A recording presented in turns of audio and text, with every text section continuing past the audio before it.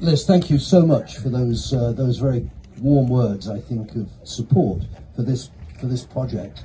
And I would just like to echo everything that Liz has said about the importance of this project to our communities, the importance of this project to so many local people who have worked so hard over the past, I think, 7 years, making this dream, this vision happen.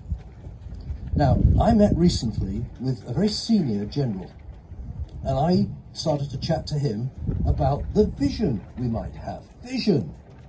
And he said to me, being a general, because generals do that, I don't do visions, he says, I just do actions. And I think this vision today needs to move to another phase, an action now to make this a huge success. And you all deserve so much credit, so much hard work that's gone into this is now making it possible using this wonderful facility to link communities together. And so I congratulate everyone here today, and particularly the younger people here today, because you'll remember this, and it will be so important in the future if we built on this success and gone from strength to strength. So thank you everybody, and have an enjoyable day, but more importantly, in the months and years ahead, make use of it. Thank you. Thank you, mate.